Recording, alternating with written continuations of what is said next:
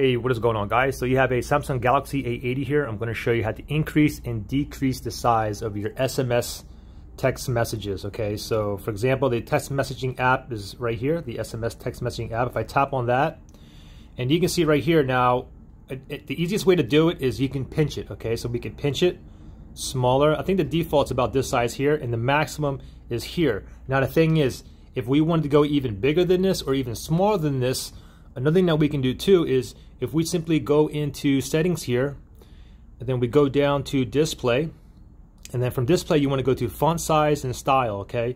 And now here's the font size here. Now watch this. If I go ahead and increase it, for instance, just an example, if I go to the max, you can see how big the letters are. And then if I go back into my text messaging app, right here you can see how big the letters are, how it was before, and now watch this. Boom. It gets even bigger. And then from here we can go ahead and go smaller or bigger as well. And of course, if you wanted to go even smaller, then you can simply just go back into the settings, go back to display, and then go to font size and style.